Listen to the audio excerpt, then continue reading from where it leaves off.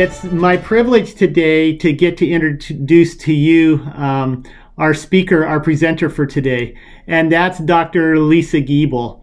Lisa, I've known Lisa for many years. We have done ministry together back in the day when I was serving in the Northwest, but Lisa has been involved in youth and family ministries for over 3 decades, and Dr. Giebel started her career by taking at-risk youth into the outdoors for them to experience nature's life-changing abilities.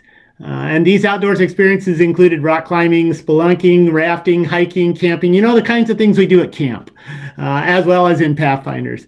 Dr. Giebel has always been passionate about working with youth, and part of her ministry has involved running grief camps for kids in local summer camps, along with providing support for camp staff and other campers and other campers with training.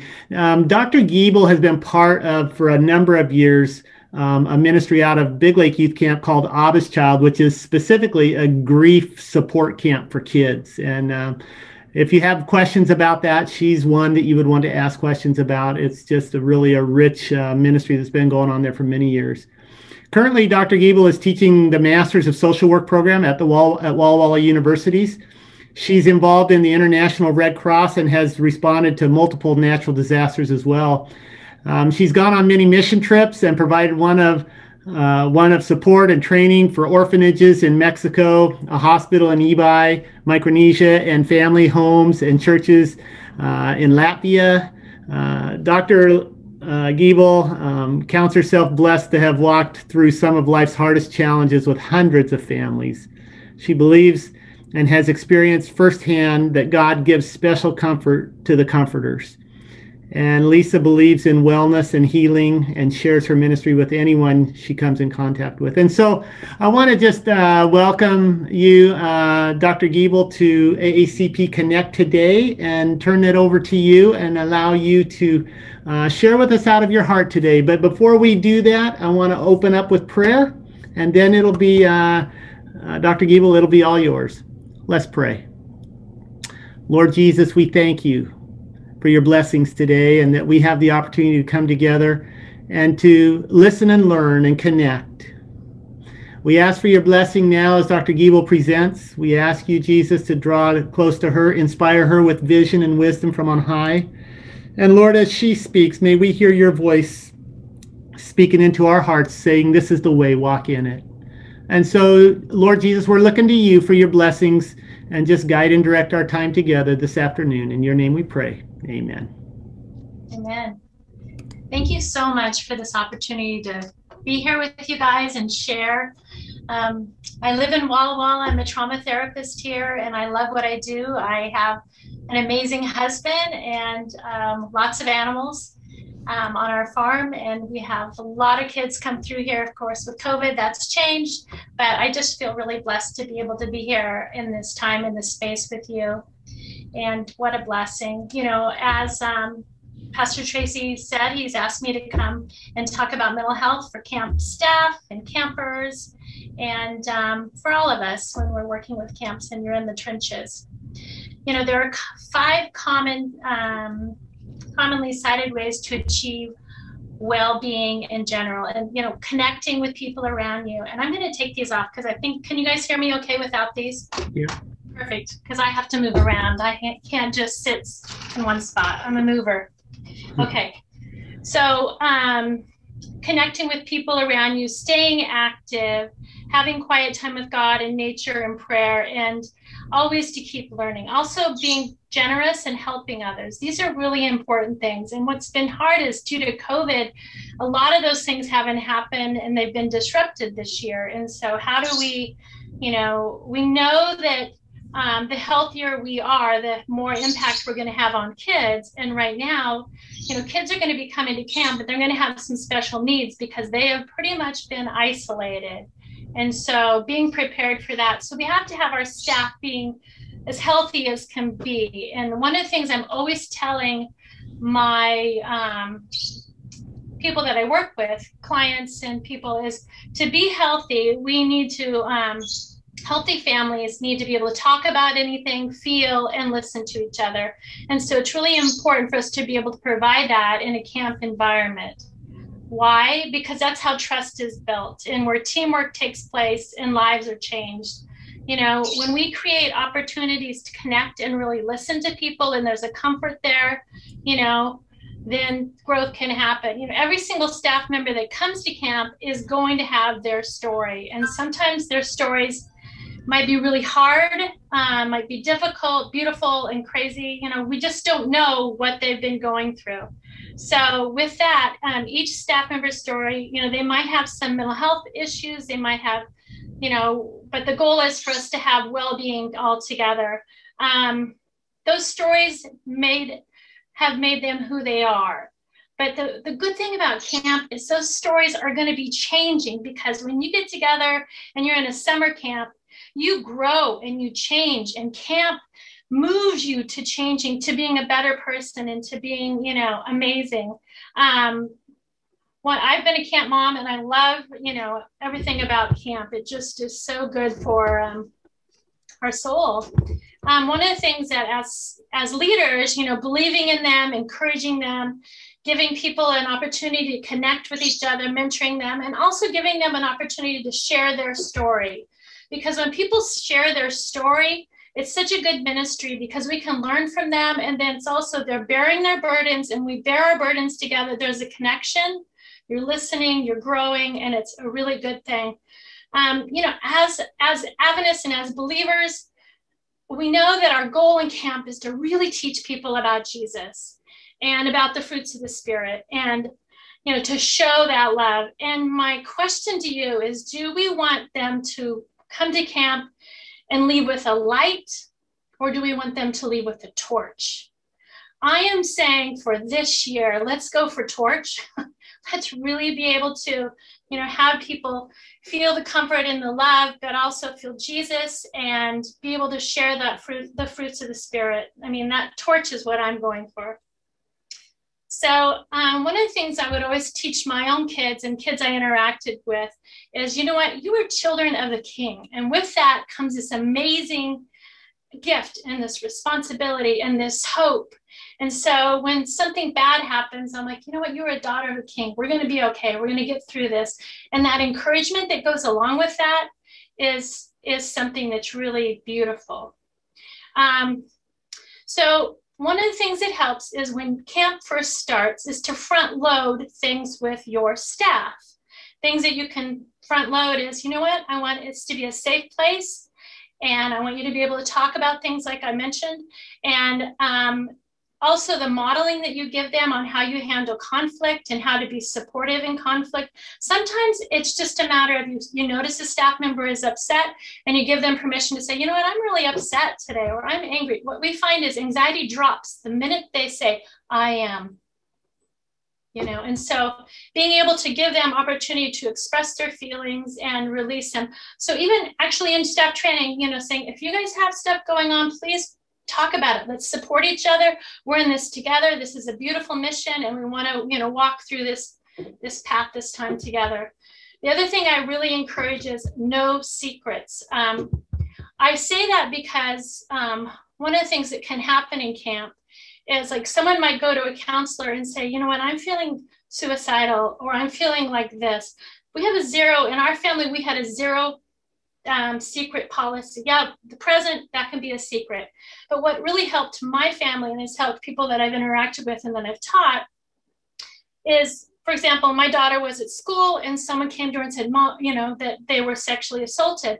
My daughter would say, even though they would say, keep that a secret, my daughter said, you know what, I don't keep secrets like that. I go and get you help. Come with me. We'll go get you help. So then my daughter didn't have to carry those secrets, or that staff member doesn't have to carry that secret. They will take that secret to the appropriate person to get them help. We don't keep secrets about touching. You know, we don't keep secrets about safety, and we don't keep secrets about, you know, eating, like if there's eating disorder stuff. We have to, or pornography. You know, we need to, as a team, if there's something going on, if you hear about it, say, you know what, we're going to get you help. Doesn't mean we're going to spread it. It means we're going to get you to the appropriate people. Okay, does that make sense? It's really important to have that in camp, just to keep everybody safe.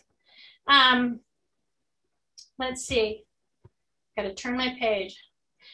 that's why it also is important to be able to have people that are qualified to be able to handle mental health things that do come up at camp, or have access to them as well, because things do happen. And right now, with all the transitions, we're going to see that mental health is even more vital to have, access to mental health professionals as we transition, because this year, the amount of abuse that's gone on with kids and the amount of trauma and the amount of unhealthy coping that's happening with kids is really increased.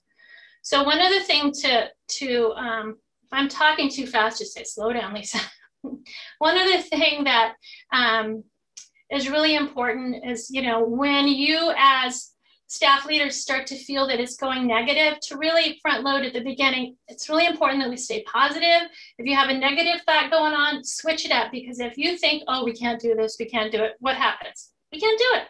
But if you can switch it up and say, yes, we can do this, we will succeed, we will have a good year, because we have to have that inner critic put away. We don't need that. We need to keep positive and just, kind of breathe in God's light and move towards, we can do this, keeping it positive. If you feel like you're going to fail a test, your chances are higher. But if you study, but if you don't study, if you really do focus in on the positive, you're going to feel so much, better. So keeping it positive, that's a really important thing for mental health. The other thing is to have a zero tolerance on gossiping, even role playing it, because you're getting kids in there and kids have gotten into bad habits and they do gossip, and it's very painful. One thing, my daughter, Madison, when she worked at camp, she shared with me a story. But she was in the bathroom and she heard two people come in the bathroom. They were leaders. One was leader, one was a camp staff, and they were talking about her. And she said, Mom, I sat in the bathroom and I just prayed, and I prayed for wisdom, because what they were saying was unkind. And there were other campers coming in there. She goes, Mom, I just prayed, and she said, I walked out and I looked at them. They looked at me, and I walked out, and then she, in time called me and talked to me about it. But that was a really painful thing to her. So that's what I remind her, honey, you are a daughter of the King, and we are going to get hits, but we got to stay focused on, you were staying focused on working with kids and helping them, stay focused on that. So really having a zero tolerance for gossiping, and say that at the beginning. Also a zero tolerance for, put downs, bullying and harassment of any type. When I was helping lead Pathfinders, when the kids would do a put down, because, they get kind of goofy and they do put downs. And I'm like, okay, when you do put down, Zach, you're going to do 5 put-ups. Now let's practice put-ups, and some of them, they get all riled up about it and they get really silly about it, but it shifted the environment. Or when I was with a group of kids and they were using words that were inappropriate, I said to them, guys, these words are so old school. Can you please just say something like broccoli or asparagus or whatever? And I said, I'm just tired of the, whatever these naughty words, change it up. And it did, it shifted the whole, they would kind of mock me and say, oh, broccoli, or, oh, whatever. They just got really silly with it. But we can shift that by having a zero policy of these kind of behaviors, and which make it, safer for all kids. I also would teach people that I work with that we are all hostesses. What that means is wherever we go, I would tell my kids, okay, we're going to church. We don't know these people. We've never been to this church, but this is God's house and we're hostesses. So we would go in and we would greet people. We would talk like we knew them all. And it really changed their viewpoint of like, instead of sitting back and like, oh, no one's talking to us. Oh, no, don't. This is God's house. This is God's camp. We have a job to be the hostesses. So if every single one of our staff members feel that they're a hostess, when someone comes into camp, we all greet them. We all clean up when there's something on the ground. If a tray falls on the ground, we help. We don't mock. We comfort each other. I know this can be hard for some of the introverts, but really encouraging them to get out of, get out of that uncomfortableness and move towards being a hostess, because it's so, what really happens when you do that is you have this sense of belonging, and it feels good to be part of this community, this part of that, you know, that light, sharing that torch with these campers. And so, you know, one of the things I always tell to the Camp Big Lake kids or staff, I'm like, you are going to make an impact. You're going to have over 1,000 kids come through here this summer. You are going to touch their lives and impact them so greatly. You know, you are superstars. So know that being a superstar is pretty awesome, you know, and so that hostess, that superstar, you know, empowering them to be those lights and be those torches. Okay, one of the things that we're finding is people do not really know how to take care of themselves, you know, how to cope, you know, really healthy, or even how to self-soothe, I'll call it. So we really need to teach healthy ways. And I say, you know, each person needs to have a toolbox that they have personally to take care of themselves. Staff need to have a toolbox, how to handle stress. Because, you know, how people have been handling stress this last year, you know, I'm not sure. You know, a lot of them have been gaming. A lot of them have been, you know, on the internet, doing whatever they can to try to survive. And it's really probably not been really healthy. And so there hasn't been as much physical activity. So, and I call it like self-soothing. We want to teach them. Some kids will self-soothe how their parents are. And, you know, our camp is often a mission. And so we have kids from all denominations coming there. And so they might not have learned how to self-soothe really healthy. So, you know, teaching, you know, even role playing. So how are you guys going to handle when a camper is angry? How are you going to handle when you're angry? We've done role playing like that, and that's really been beneficial at camp to be able to role play even when someone's in pain, how to handle it.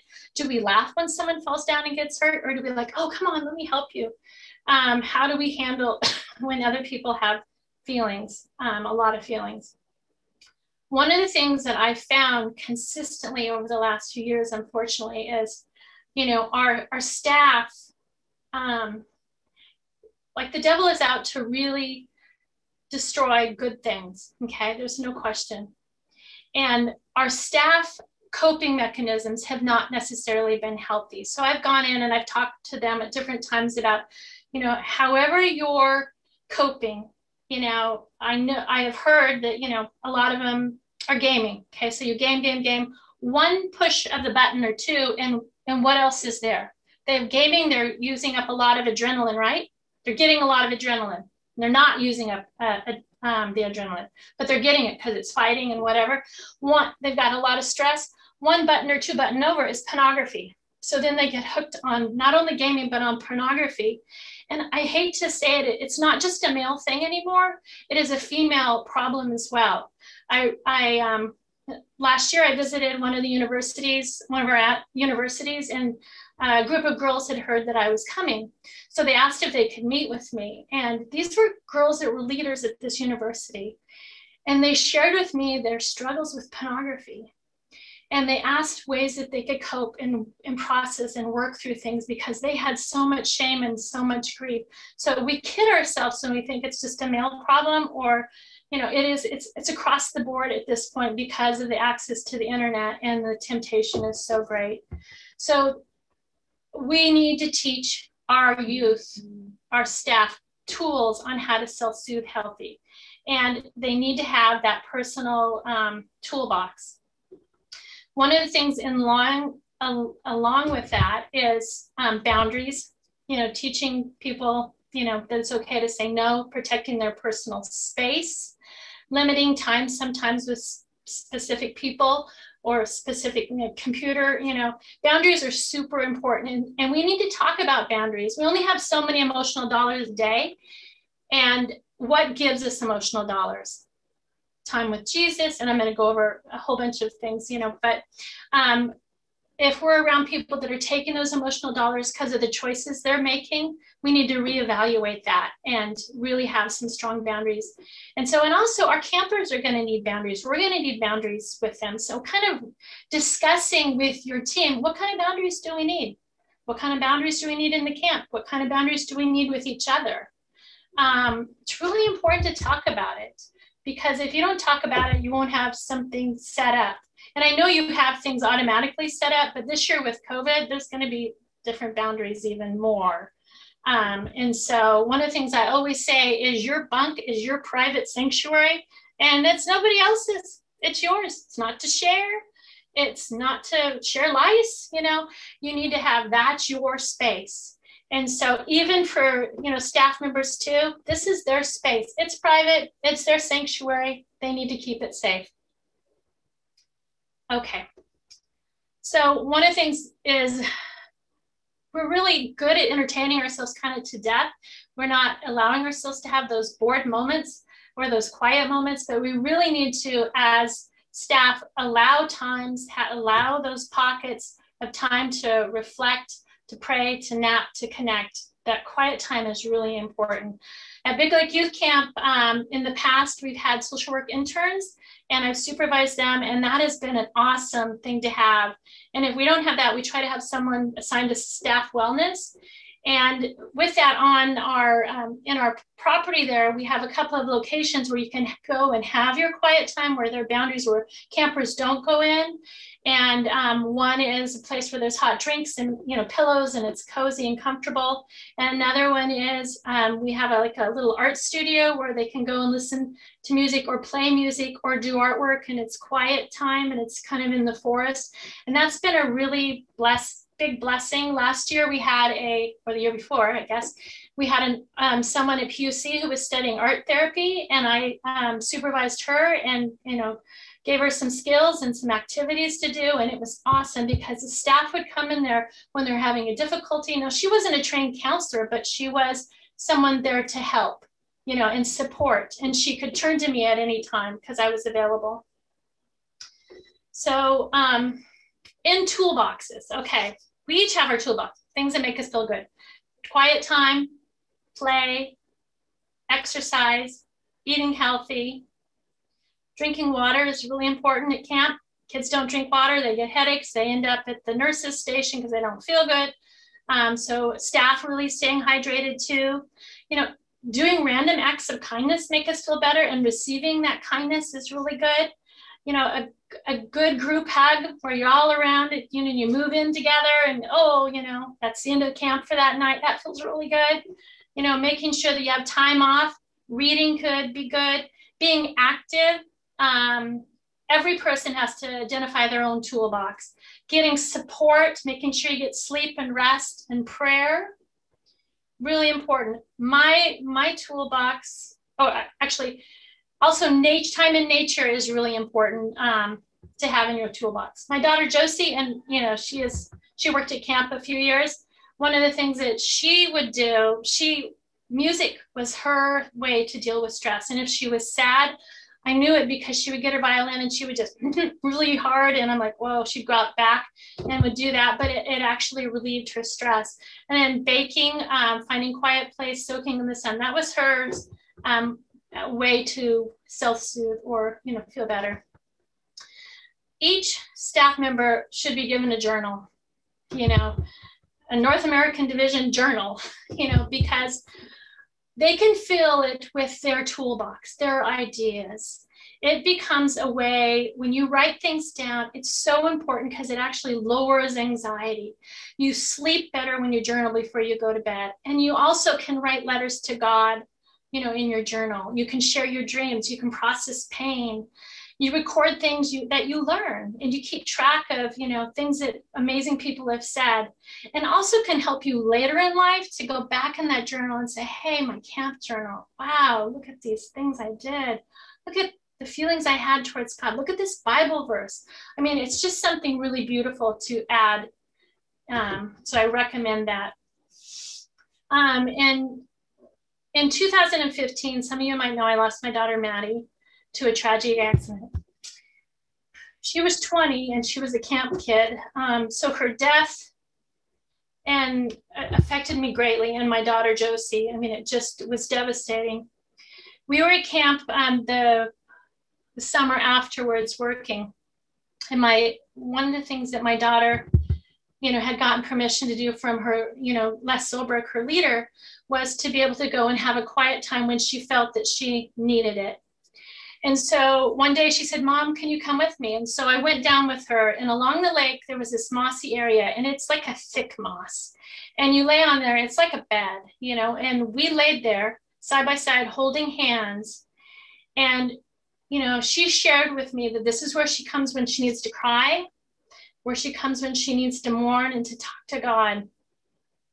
She also shared that this place here, sometimes, it was so beautiful that she cried because of the joy and for thankfulness because of how beautiful it was.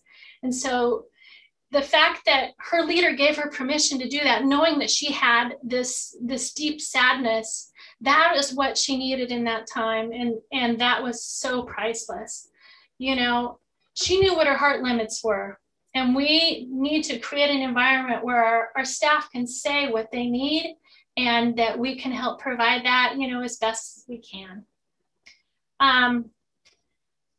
So that quiet place also to get warm drinks, maybe have a question and answer box, like that, leaders could answer if they're, really busy. You can say, hey guys, if you have any questions, put it in this box and I'll go through them in the morning or once a week, however you want to do it.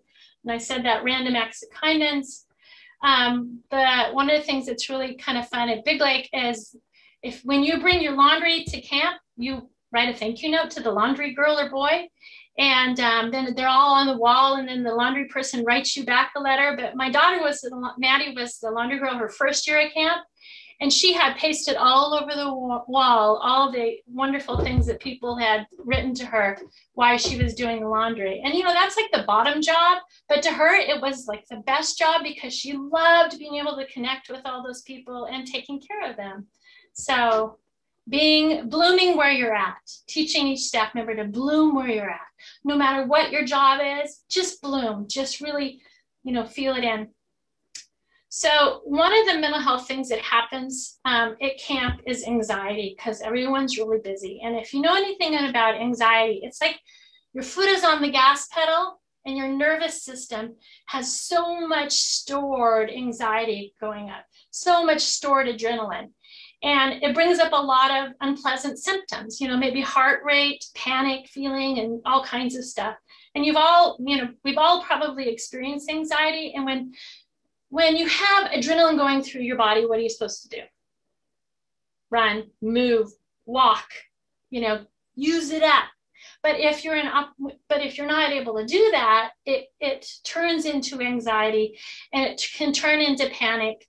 And one of the things we're finding, because kids are gaming and their anxiety is going, really intense, I'm probably getting seasick by my movement. Sorry about that.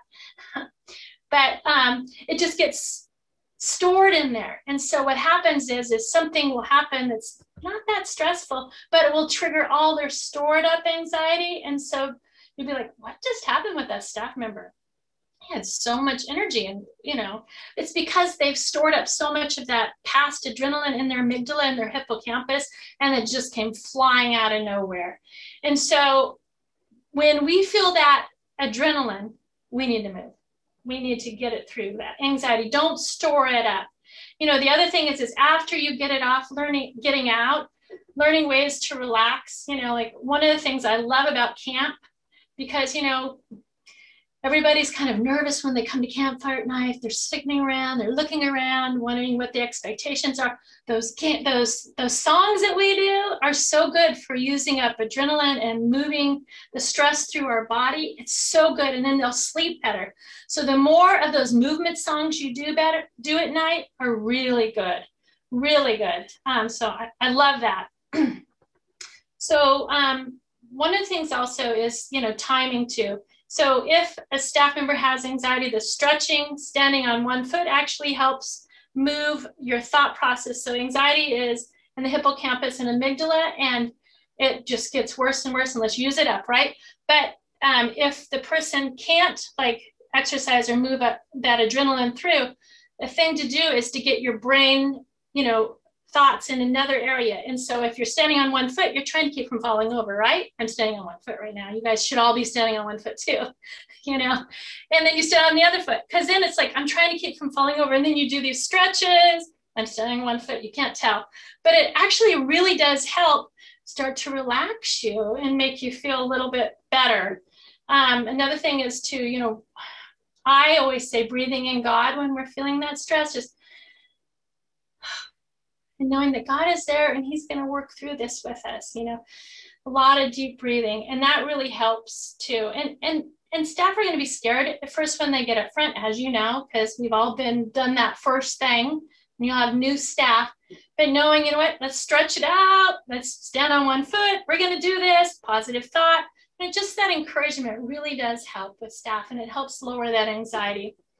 And another thing is just even shaking the hands. That kind of helps you. Or if you think of what's comforted you in the past, and 5 things that you can see, hear, smell right now, it kind of changes your brain. And some when I'm working at the Red Cross, they'll actually have a quiet room, and they'll even have one of those weighted blankets in there, because, you know, staff are working so hard, they just need to really chill, and they'll have a weighted blanket in there because that's supposed to give you comfort. They'll also have like cinnamon and peppermint, because that changes it out of your anxiety too. So, you know, having that maybe at the nurse's station, so that if someone is having a panic attack or having an anxiety attack, being able to, you know, do that. Walking, I said, tea, you know, positive affirmations. You're going to get through this. I'm going to help you. That's why this toolbox is important, because, you know, anxiety can be very scary. Now, if you have an intense anxiety reaction, they also have, let's see, trying to see if I can get it really. I'm going to send you this. Another way that I'll send it to you, Tracy, and it talks about, you know, different ways to help lower anxiety. I'm going to send that to you. So I won't go over all of that. Balance for me, to be healthy in my mind, body, and soul, is every morning I have to take, in my toolbox, I take time with God every morning, or I try to every morning. And so, and also throughout the day, I'll just say, okay, God, take a deep breath. This patient's going to be really hard. I need you to be there with me, helping me, giving me wisdom. I also do 50 push-ups a day. That sounds kind of crazy, but that was my personal goal. I'm like, okay, physically, I'm going to do 50 push-ups a day. So they're girl push-ups, which is still really good.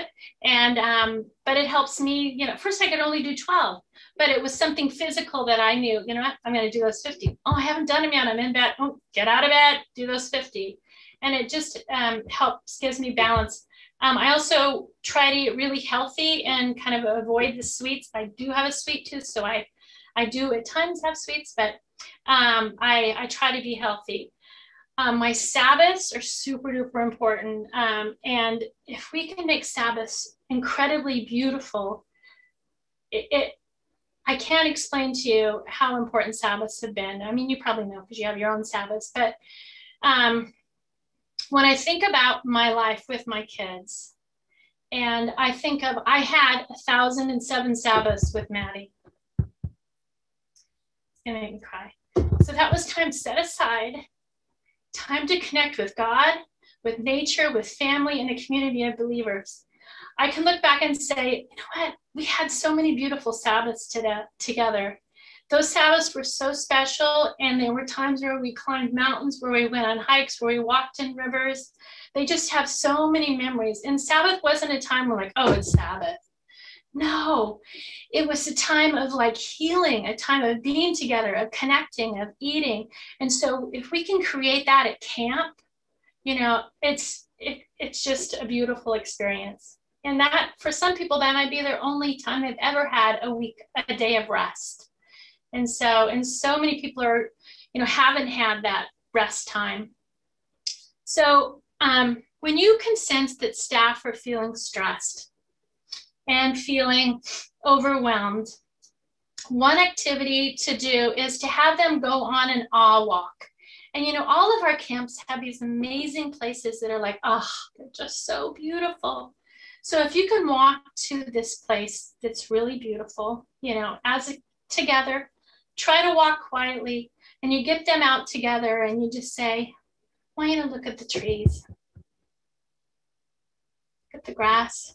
Look at that beautiful flower over there. Look at that canopy of trees and the insects on the bark or on the ground. Look at the wind, how it moves on the grass and in the trees. Look at how beautiful God has created this area for us. And if you even want to lay on the ground and listen to God's sounds in the air and breathe in that fresh air and then have everybody journal about that. But, you can do that in a long, laid out way when you look around and see these beautiful places. That is something that really can calm staff down. And it also helps them really be present with where they are at instead of like what's happening next week or what happened in the past. Because when we're at camp, we want to have our brains there and be soaking in that and the gifts that God has given us there. I am always telling my patients, I said, we've gotten so busy that we walk by things that are glorious. I want you to stop, and everything that you see that is glorious, just thank God for it. That sunset, oh, it's so glorious. That kid's laughter, oh, that's so beautiful. I love it. Oh, that flower is incredible. Or the way the water sits. Stop and soak in the glory. If you do that, you'll find your body just starts to relax. And it's like you can almost feel, at times I feel God's presence. I'm like, man, this is so beautiful. I'll never forget the first Friday after we dedicated the camp, the year after Maddie died. We had just dedicated the camp and we went out because the sunset was so incredibly beautiful. And we went out there as a staff and we're kind of all, have our arms around each other. And we're watching as the sun goes down. And we actually were watching and weeping because it was like the most beautiful, glorious thing. And we were praising God for that. And so when you have those God moments, individually or as a group, stop. Take the time to feel him because he is there. It's just we get so busy that we don't connect. And when we connect, our anxiety goes down and it feels so much better. Because our time on this earth is like a vapor. It's very short. And so anytime we can soak that in, it's super important. One other activity is if you go indoors into your lodge and you kind of stand inside there, one thing you can say, as a group, you're in a circle. I want you to look around this building. Think of all the people that passed through these walls, all the meals that have been prepared, those that built the building, donated the money, had the hammers, all the people that have come through here cleaning. And, team, you belong here. This is your time. God gave you this time. Lives are going to be changed because of you, because we're here. Hearts are going to be given to Jesus because we're here. Let's just breathe in those fruits of the Spirit. This is all part of God's master plan for us to be here and to share and to grow. And it's just pretty amazing when we do that, how our staff become a team. They know that this is about something bigger. It's not just about me wanting to go to camp and learn how to do this and that or meet a nice boy. No, it's about actually being there and soaking in and being part of a bigger calling. So, do you guys have any questions for me? I have another segment, but I wanted to give you an opportunity to respond if you wanted to. And I'm putting my headphones back on. Yeah, there's only 27 of us on here. You could just open your mic and ask a question or drop something in the chat either way. Hello, this is Pastor Moody, Southwestern Union. In your presentation earlier, I heard you talk about how you work with the staff and some of them deal with addictions to gaming. And then you said it moved over to pornography. I think porn. I think those are good points, but I've been doing some research and I just want to see if you've cross-referenced this, that gaming also has the potential normal games, not the ones that they're playing that's causing them, to kill and shoot people. But I've noted with mental health, some people have used gaming as a coping skill. Have you ran into any of that? Absolutely. Okay. Absolutely. All right. Yeah. Just trying to balance and make sure, Yeah. that I'm not just reading one side of the fence. Yeah. The thing about it is, you want your brain to be affected in all areas, not just, the gaming area. If you're doing violent gaming, then that area where there's more violence is going to be stronger. And so you're going to be triggered more. And so there are things that, they actually suggest that elderly people do certain types of gaming that, have their mind be more stimulated, because it does help, prevent Alzheimer's down the road. And so, but being outside is the best bet. But if you can't be outside and you have good limits and good parent safety. I mean, I think as a church, maybe having classes on internet safety and how to even install the safety on your computers would really be ideal. And making sure that that's in all of our schools and all of our places, that pornography and anything regarding sexuality that is inappropriate not be, loud or violent. Thank you. Good question.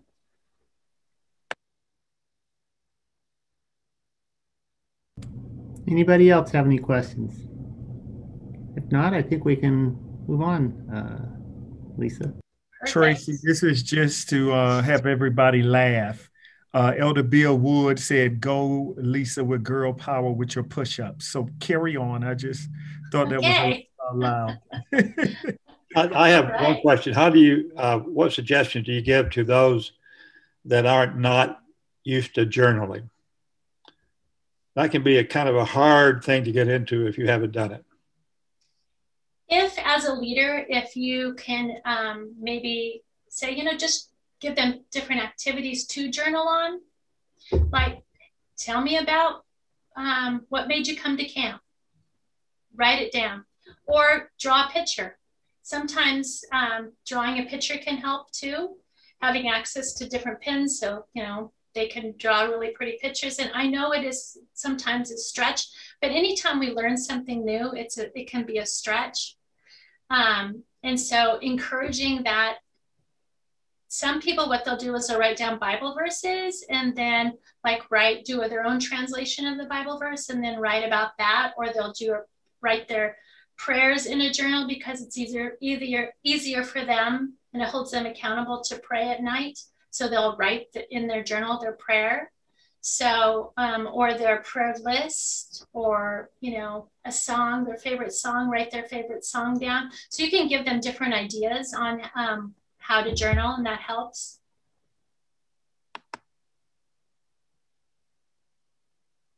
I hope I answered your question. Good, that was good. One of the blessings is when my daughters were really little, they couldn't write, but they could do scribbling. I gave them each journals, and I said, Mommy wants you to learn how to talk to Jesus. And if you can tell him how you feel, or draw pictures of how you feel, that will help you feel better in your life. And so when my daughter passed away, I have 14 of her journals, and they're priceless. They're priceless. And so I'm so thankful that they used that to be able to help them in their life. And it became part of their healing in their toolbox. I like what you said earlier on, bloom where you're at. Could you open that up a little bit more? Sure. I thought that was awesome. Yeah. Well, no matter where God puts us, it's a gift.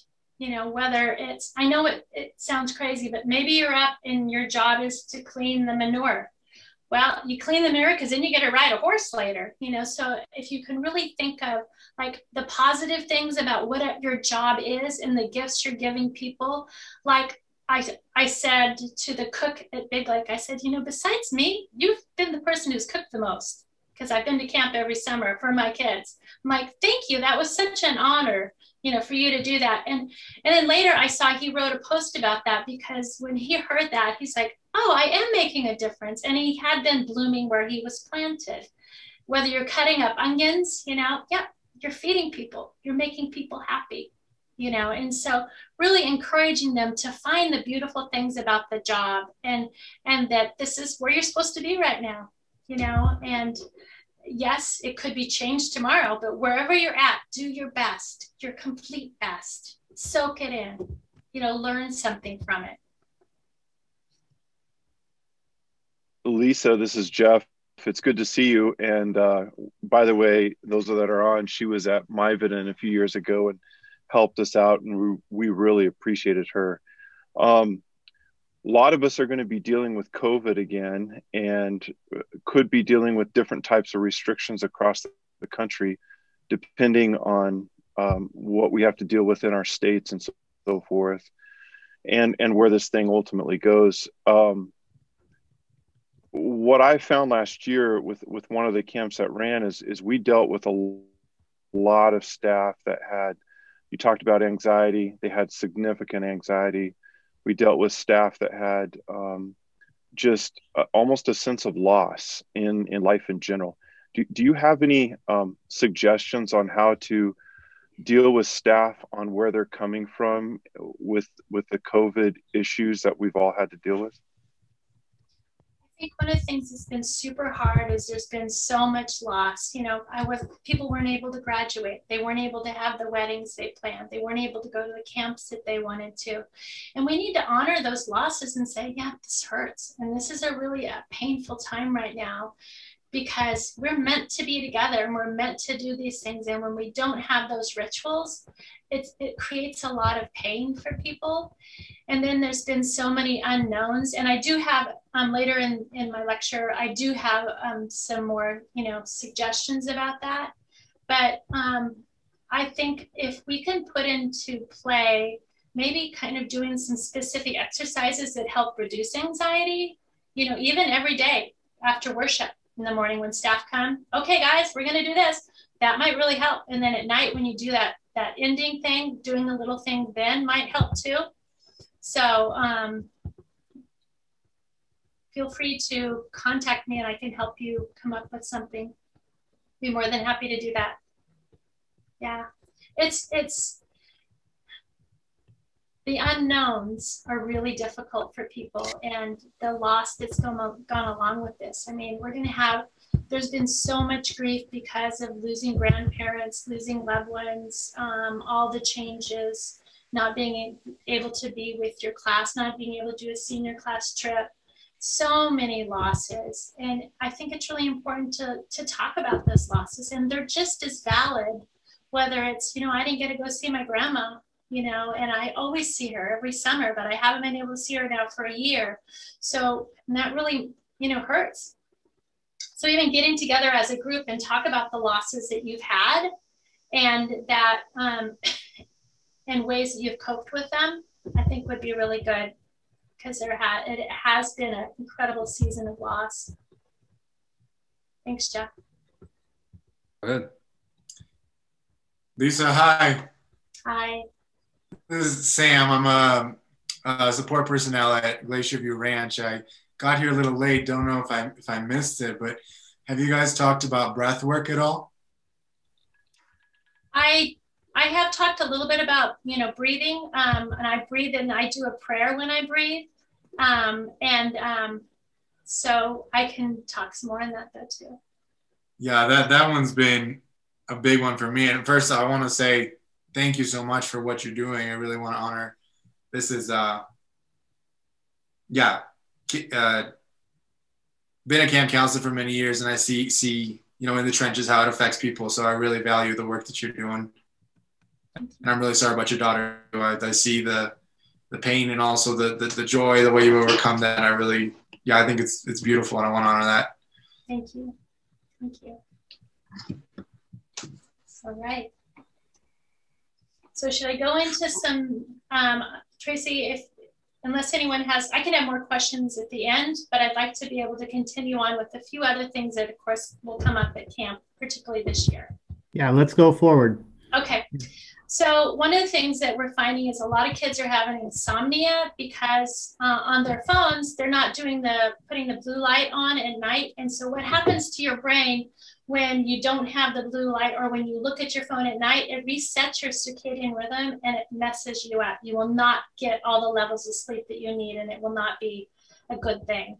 And at night, you need the levels of sleep because it cleans out the toxins in your brain and it helps you function better and concentrate better. And so please, if your campers or staff have their phone, you know, if they can put it on blue light at night, or have some kind of, you know, set guidelines for it. Because what happens with kids now is they have their phone by the bed, okay, and it might be beeping and might be going off and it's waking other people up, right?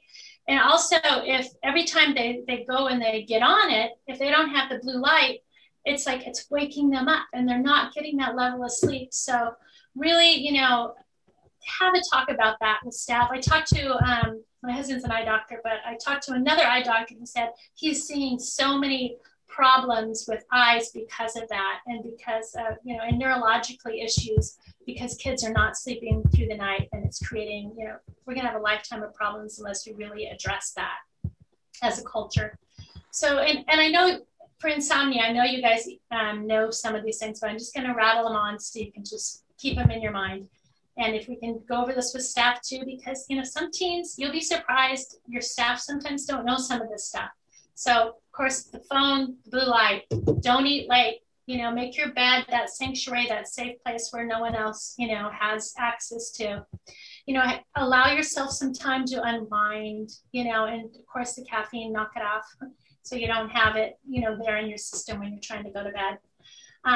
Another thing is at camp, this year, you know, I was just talking before I met with you guys to a school counselor, and she said, Lisa, the amount of sexual abuse coming through, you know, in their Christian school is really, sexual abuse is really high right now, and also domestic violence with kids being at home.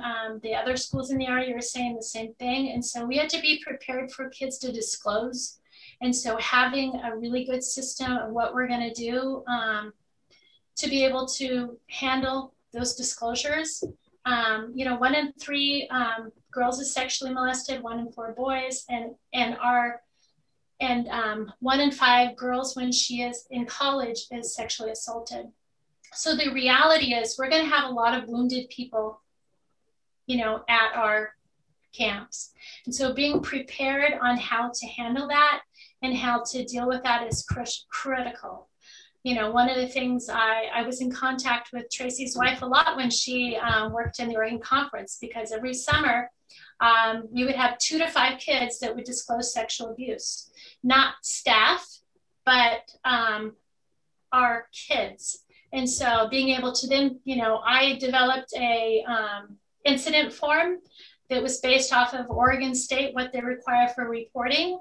So every state has a different requirement. So find out what your state has. It will save you so much time. So what we did is we had the form developed based off of what Oregon required for mandatory reporting.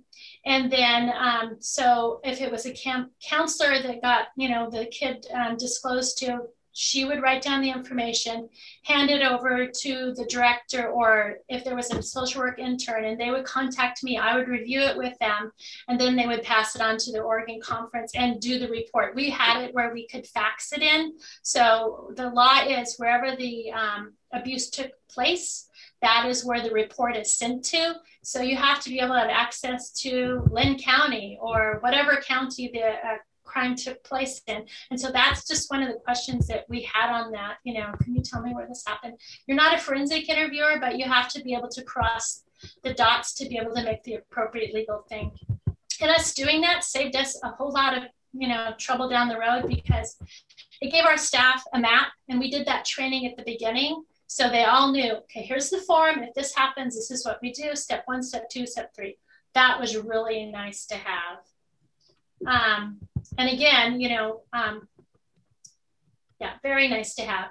Also depression, depression is really on the rise. And one of the things to ask is, even ask staff, if a staff member is feeling depressed, I see that as a medical problem. And, it's a good thing to know, like, if staff are on medication, and because if they're not taking their medication, they're going to feel it's really life-threatening sometimes if you're on antidepressants and you stop taking your medication because you forgot. So I think connecting up with the nurse is really important, and reviewing that.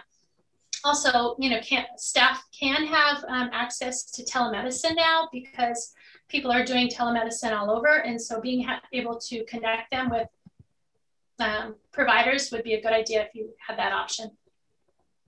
Sometimes the depression could actually be grief. And so then the person would actually just need some quiet place, some quiet time to be able to process and work through that. Another thing is it's what we're finding is everyone's vitamin D level is really, really low. And one of the reasons why is high fructose, which is in a lot of the products, actually does not allow vitamin D to absorb. So when we're low on vitamin D, we get depressed.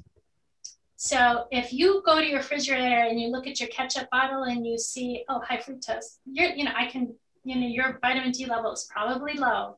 So low vitamin D level equals depression.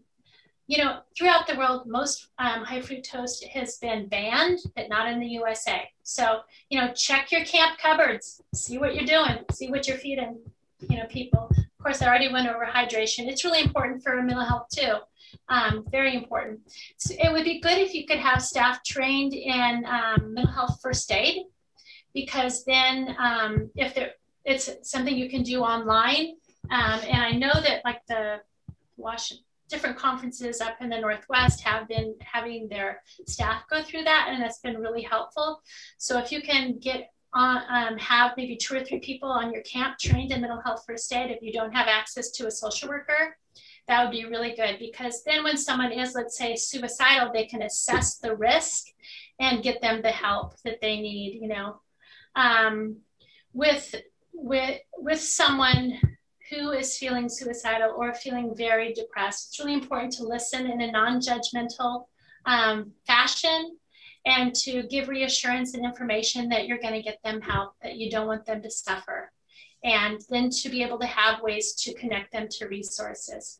So, you assess the situation and listen, give them reassurance, and then encourage that you're going to get them help. They don't need to carry this burden. A lot of times people say, oh, no, don't worry about it. No, I am going to worry about it because I need you to live.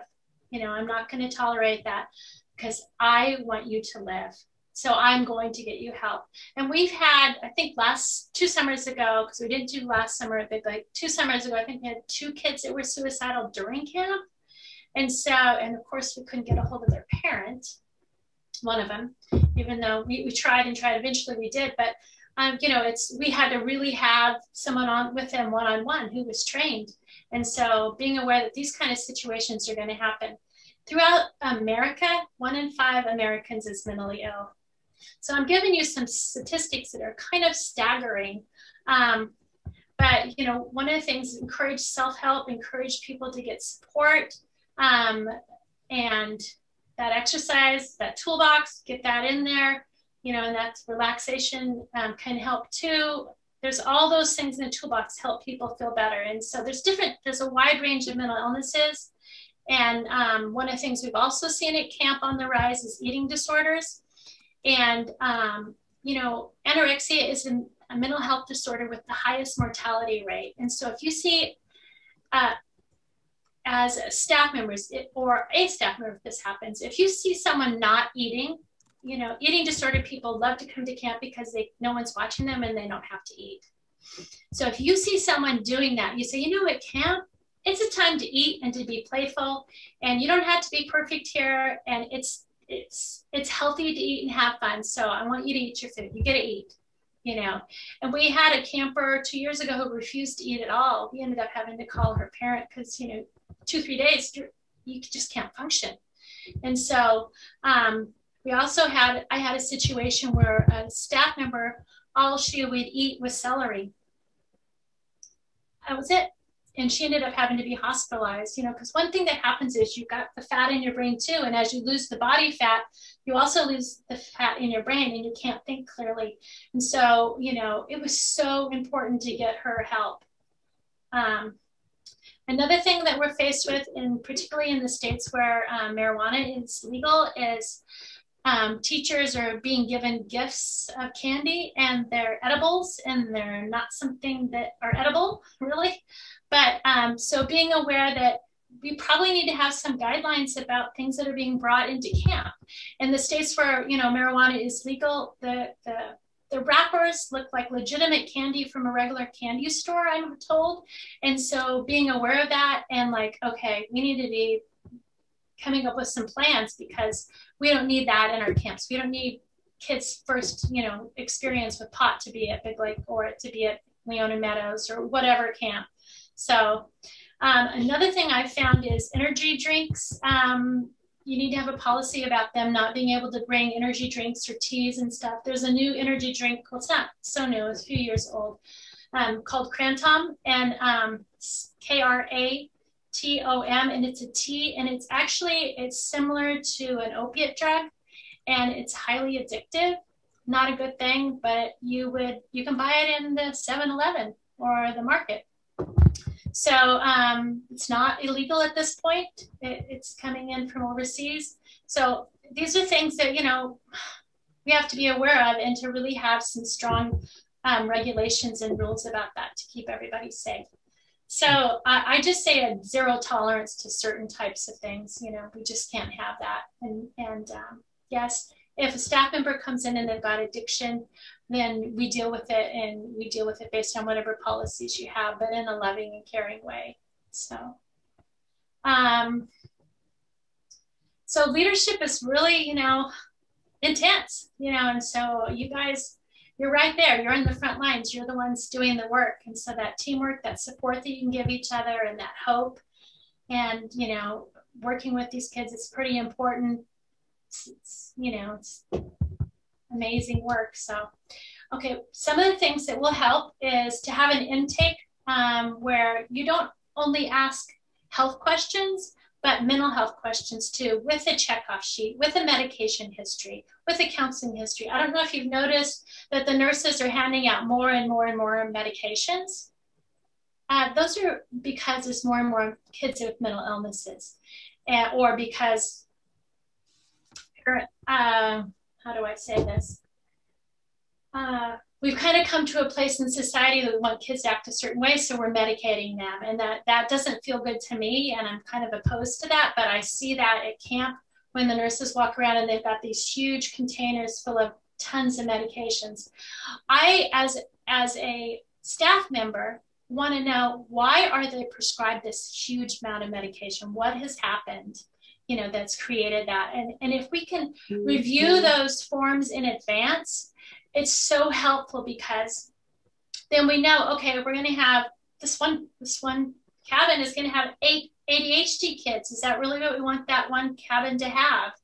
We need to be able to evaluate that so that our staff can be safe and have, you know, adequate help. I even say when our campus are coming in, you have your nurse there, have your social worker or your mental health person there if you can. You know, we get all of our nurses volunteered. Why not get social workers volunteered that we get on our games so that they can sit next to them and they can greet the campers and be the point of contact for those campers. And also, if when the kids initially go in the camp, I know they kind of go over rules and regulations, which is kind of cool. And can be a good time too for everyone to understand the expectations. I say it's kind of cool because before I did this, I was actually reading one of my daughter's journals, and I went back to her camp time.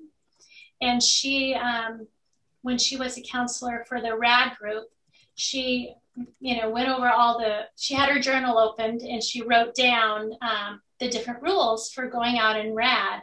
And then she had everybody sign in her journal that was there that agreed to those rules, and, you know, and then they talked about it. But that was a really good way for holding everybody accountable. So, like no put downs, lots of put ups, kindness, zero bullying. It's important to say, camp's not for dating, so camp's not a dating opportunity. It's for you to have fun and for you to experience amazing things, and also for staff to monitor the talk, because it's really important to keep it on a level that we're comfortable as Christians. And so, and then no bunk sharing. One of the things that has happened more recently is people, as they come out, or they're, trying to figure out who they are with their sexuality, it can affect, cabins, and then it makes some members of the cabin really uncomfortable. And so teaching really the staff that it's okay to say, you're 12, you're not dating. We're not going to even, go over that. You're here to have fun. You're here to ride horses, and I know that this is kind of fun to talk about, but, let's just keep that off the table. So we can set an expectation for that. And that's really important. One thing I've noticed is at night when the physical activities are happening, the capture the flag, those are a good time to have floating staff members that go around and connect maybe with the loners. And when staff are talking to the kids that are more on the fringe, I would encourage staff to keep it about today, like, oh, what did you do today? What was really cool? Instead of like, so tell me about your life, because our staff are not trained as counselors. They're trained as camp counselors. So let's keep it about camp. Let's keep it about where they're here and now, instead of like, oh, tell me about why you have that scar and what happened. We need to keep it about camp, not about things that are deep. If that comes up, then we take care of it. But we want it to come up with appropriate people, not people that are not trained. Also at campfire, be aware that the topics can really trigger kids. And so if you have the staff there that can handle some of those triggers, fine. But be aware that the plays that we put on and how we're really there to present Jesus and forgiveness and healing. And so I've been at different camps where things are brought up, and the camp everyone was crying, and there was a lot of, tears can be really good. And I want to honor tears, but also if we're going to talk about sexual abuse as a play, we need to have staff there, because you're going to have disclosures, period. So you need to make sure that your plays have adequate, we need to review them and make sure that they're going to be appropriate for everybody. One thing also is transitions are hard for parents and kids. And so having a staff available for parents, like that is the parent liaison or the kid liaison when kids are dropped off. Transition times can be hard when there's mental illness, or it can be hard on staff too, but hard on parents. And when we've had parents blow up, it's usually when there's a transition time and they're not getting their needs met. So, as a social worker, being able to go and say, oh, here, let me help you. That sounds really hard. I'm sorry that happened. How can I help you? How can we make you feel better? Having someone there, because really the director shouldn't have to deal with that. They've got enough going on. But if we have someone who's trained and who, instead of, there's ways to interact with people. If you're interacting like this, you're telling them something. But if you're like, please tell me, if your body language, my hair's a mess. Sorry, I can see myself. If our body language is open and loving and caring, they can feel that. And so having people that are really trained in that will help with the transitions and being a parent liaison. People have been really isolated this year. So one of the things I have really encouraged everybody is to every day reach out to 5 people. And at camp, on that first night, if you're finding that people are, more quiet and because they haven't interacted socially, or they might be completely out of control, but being able to give them permission to, what, let's each try to reach out to 5 people that we don't know today. Maybe say, hi, how are you doing? So, and that's a good thing to brainstorm with the team too, because there's a lot of loneliness, and sometimes loneliness is even in the crowd. And so being able to pick that out. So a few weeks ago, I was watching BBC on my phone, and Dr. Radha Magdil came up with some seeds to help go through what we're up against. And I've added on some more C's to this, but I wanted to share them. So right now, the C, we can figure out what we control. We can wear a mask. We can stand 6 feet away from each other. There's so much that's out of control, but there are things that we can do. And we can wash our hands. And then you can set up whatever else in camp, to have control of. We can also be care. We need to take care of ourselves and exercise, eat healthy, and sleep. We need consistency in our life right now. So keeping a schedule, when you go to bed, when you get up, that kind of consistency. If you're used to calling grandma on Wednesday night, keep that going.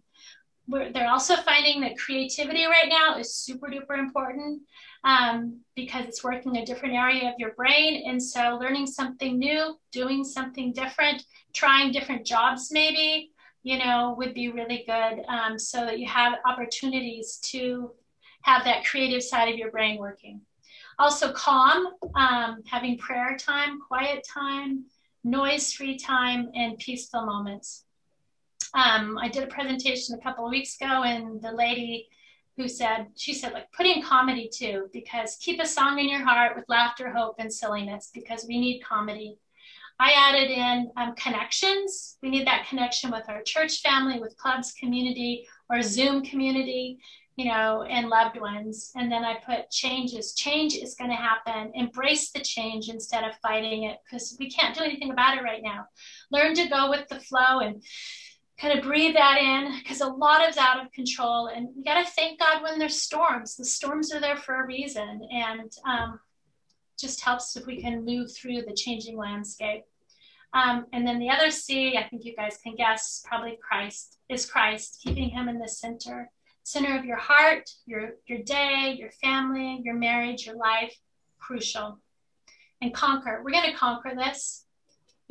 As Christians, we have a map. We know the destination. After I lost my daughter, Maddie, I could not get enough of reading about the time of the end, when I was going to see her again. And it was kind of like I was in my mind, I had to read about heaven. It was like I wanted to know what was next. Now, I've been reading this my whole life, but it had a different flavor to it. It's kind of like I'm preparing for this trip, and I'm looking at pictures, and I'm dreaming, and I'm moving towards it. It's so important. And we're going to conquer this. We are going to succeed, because God succeeded. So one of the things that has really helped me in my life and in grief that was so healing is this sign of love. I'm going to share it with you guys. So when you've lost someone, there's a look that people give you. And I believe it's the look that Jesus gives us. It's a look of complete compassion, of love, of a deep understanding. And I would go to church and I would see that look. And that look would give me a second breath. That look was healing. That look felt good. And then I thought to myself, why don't we give this look to everybody all the time? Why don't we share that look, that feeling? I mean, it's such a gift. Why don't we? And so I thought of, well, what can we do that really shows that compassion? And I'm going to stand up so I can show you. One of the things I came up with is, for me, is when I have that deep compassion, I go like this. I look at you and I go like this. The sign for me when I see someone that's hurting, I look at him and I just go like this. I care. I touch my heart. I look them in the eye. My hands across my chest and I'm tapping. It's like, if we could show that at camp, that this is how we can care. I see you fall. I care. I'm so sorry. It could even be a skit at the first night to show how we can show gratitude and thankfulness. Or if I see you drop that tray, I'm so sorry. I'm so sorry. Or I see you crying and you're way across the way and I can't get to you, but they can see my body.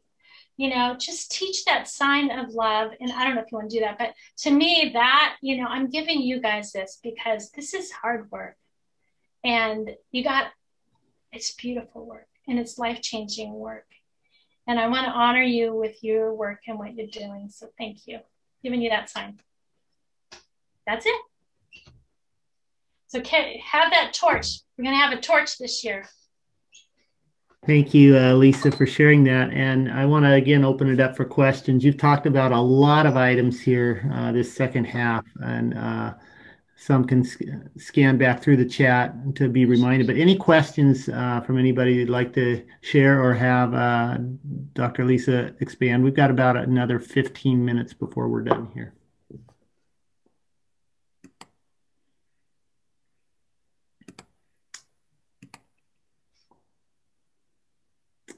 Okay.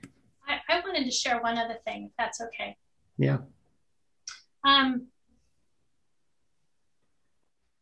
When you're doing God's work, a lot of times, hard things happen. And so really covering each other in prayer is really vital.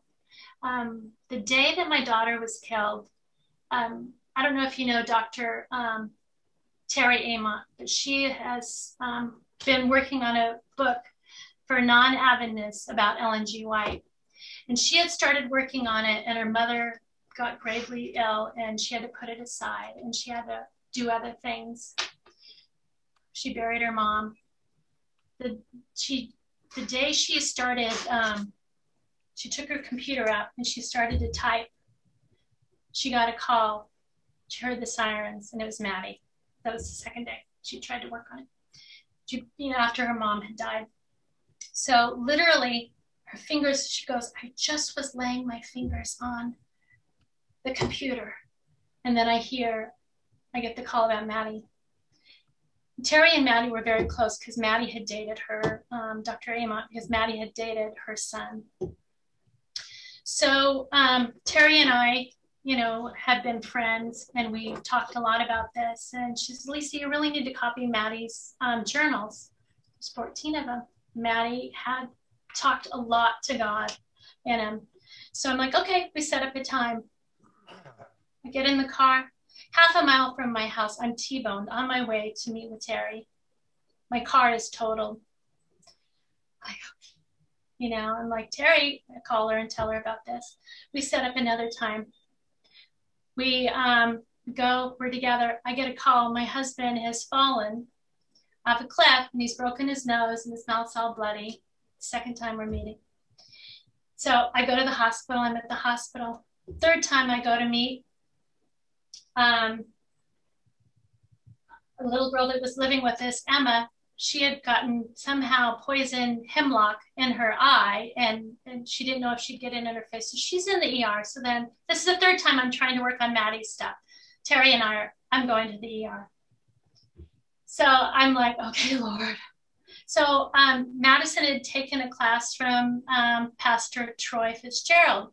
And I called Troy and I said, hey, Troy, do you have the information that Maddie turned into you? Because you won't believe it, my computer was stolen. I don't have it anymore. He goes, but we can meet and we can talk about it. Let's plan a time to meet, And he gave me a date. So at that point, I called the Dibdalls, and they came and they prayed with us. And they prayed over our house. I don't know if you know the Dibdalls. He's a professor at Wally University, a pastor, lovely man.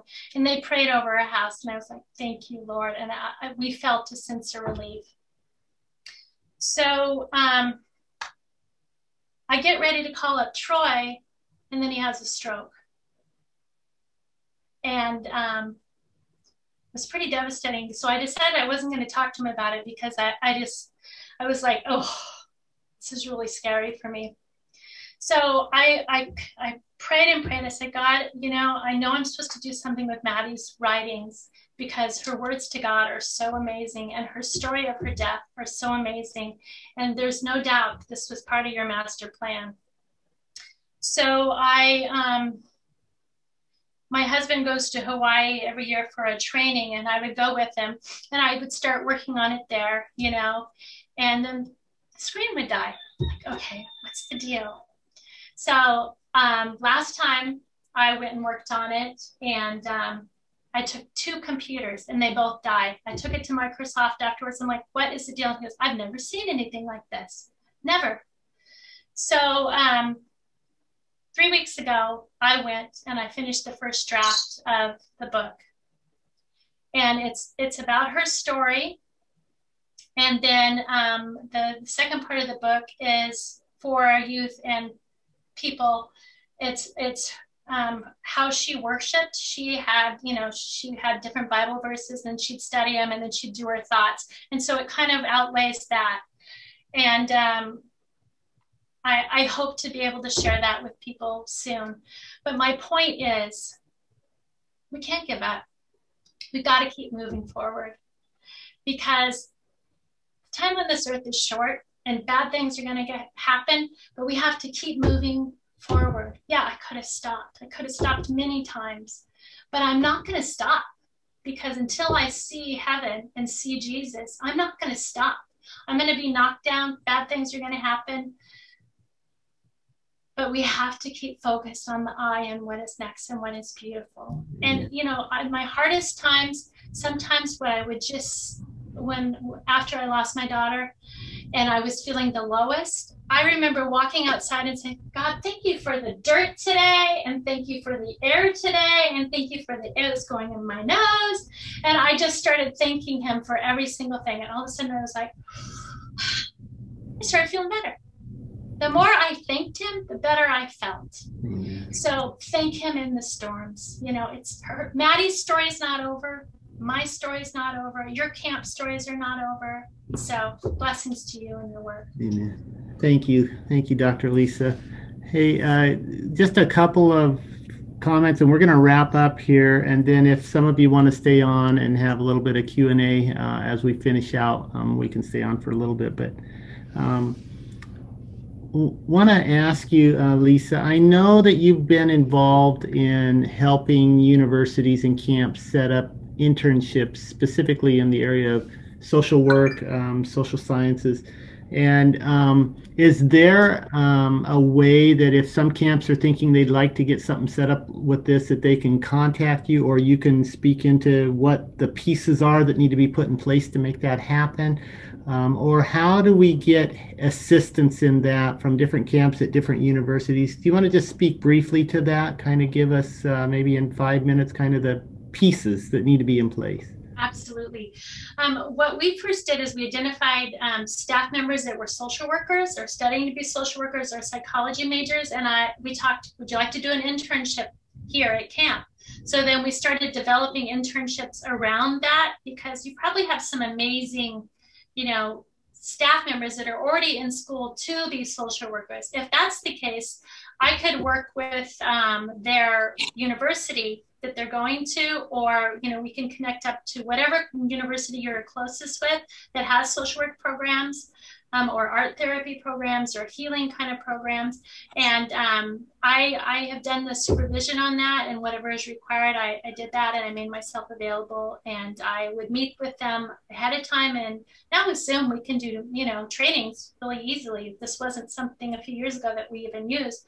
I would go down to camp, or I would be on the phone with them. But that's something, if you're interested, and I encourage you to find, because it's so nice to have, that availability. It's more hands and hearts to help. Excellent. I'm just wondering how she can make this program available to the other universities, if she hasn't already. Some way to connect with them to share what they're doing at Walla Walla, and how that can be applied at like Southern here in Tennessee. I'm more than happy to talk with the Southern Social Work Department and see what they would like to do, or what they, if they'd be interested in that.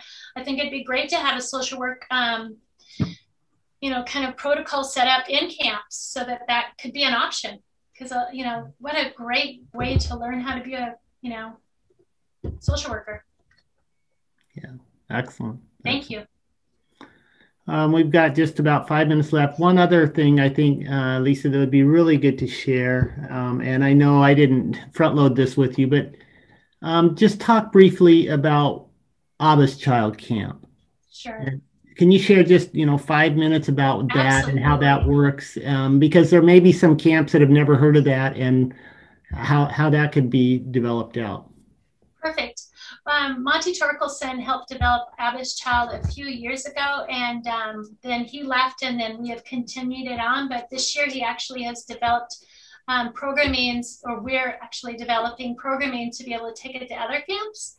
And he is located in Colorado now. But with Average Child, we take a group of kids that have lost loved ones, and we're there for a week, and we teach them, how to heal. We have activities where we talk about the grief and we process it, and we let them, interact with other kids that have had loss.